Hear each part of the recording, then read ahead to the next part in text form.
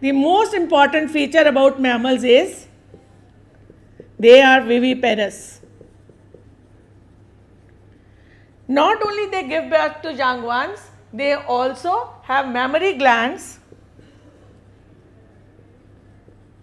which produce a fluid, a milk-like fluid for the nourishment of the young one.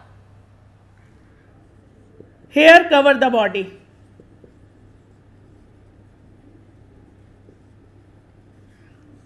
They are warm-blooded and heart is 4-chambered.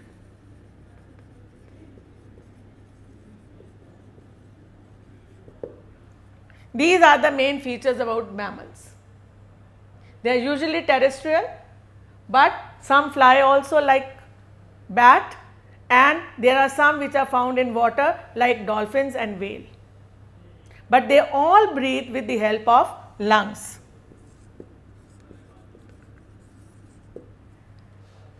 Are there any mammals which do not give birth to young ones? There are.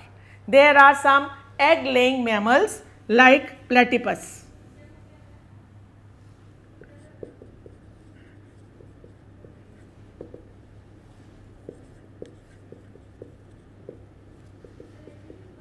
Spiny anteater.